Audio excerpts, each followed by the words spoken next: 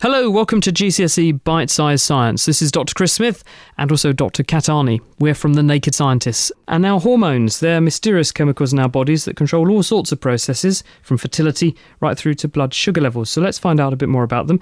Kat, what are hormones and why do we have them?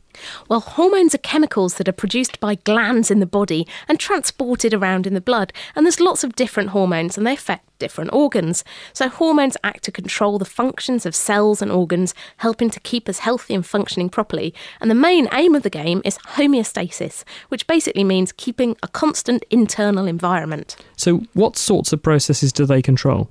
Well, for example, it's very important to control how much water's in our bodies. We lose water through our lungs every time you breathe out, like there it goes. And we also lose water in sweat and urine as well.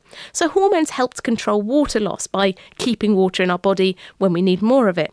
In a similar vein, we also need to control the amount of ions or salts in our bodies. And the levels of ions in our bodies can affect how much water gets into or out of cells. We can lose ions by sweating and also in our urine as well.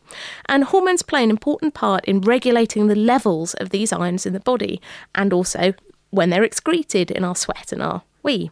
So another important thing to control is our body temperature, which needs to stay at 37 degrees centigrade for all our cells to work properly.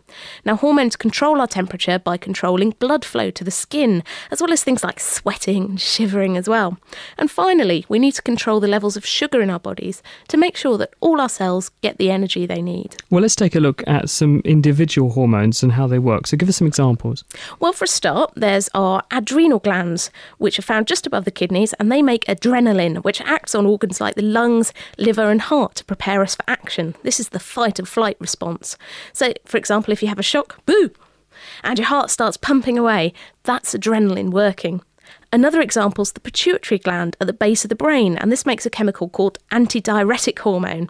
This acts on the kidneys, making them take water back from our urine, and this helps to control the amount of water in our bodies. And then there's also the pancreas, which helps to make the hormone insulin, and this acts on the liver and on other cells in our body to control the levels of sugar in our blood, to make sure that all our cells get the energy they need when they need it. Some people with diabetes can't make enough insulin, so they have problems controlling their blood sugar and they need to inject extra insulin to counteract this. But most of the time we hear the word hormones in the context of sex and fertility, so how does that work? Well, men and women do produce several hormones that are involved in controlling puberty and fertility. So, for example, women's ovaries make estrogen, and this acts on the ovaries themselves, as well as on the womb and the pituitary gland. And this controls puberty and the menstrual cycle. Ovaries can also make progesterone, which acts to maintain the lining of the womb. The pituitary gland also plays a big role by producing follicle-stimulating hormone, which triggers egg ripening and estrogen production by the ovaries. And it also makes luteinizing hormone, which triggers the release of eggs from the ovaries, as well as progesterone production by the ovaries as well. Well, that's all about women. These hormones are also found in men, so how does that work? Well, the main male sex hormone is that famous one, testosterone, which is made by the testes or testicles. And this helps to control puberty and sex drive in males, making them grow beards and get bigger muscles and a deeper voice as well. Thanks, Kat. So that's the basis of what hormones are and some of the key players in the human body. In part 2, we'll be finding out how they control the female menstrual cycle and how this can also be used for things like contraception and IVF.